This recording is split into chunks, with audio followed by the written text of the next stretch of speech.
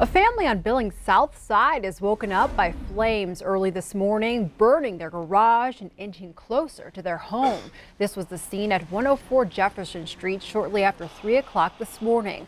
Fire crews arrived on scene to find the garage and a shed engulfed in flames. They battled the fire in hopes of saving the home, but the flames were able to spread, damaging part of the home. An exact estimate on damages hasn't been released, but a young man living in the home says he's the one who first noticed the fire and called 911.